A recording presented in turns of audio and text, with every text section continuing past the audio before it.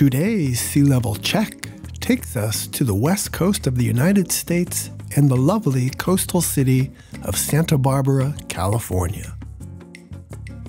The sea level record goes back to 1973 according to the NOAA website. And the record shows that sea levels are rising at an annual rate of 0.99 millimeters a year. That's right. A century from now, the good people of Santa Barbara can expect sea levels to rise a full 0.32 feet. That's 9.9 centimeters for you metric folks.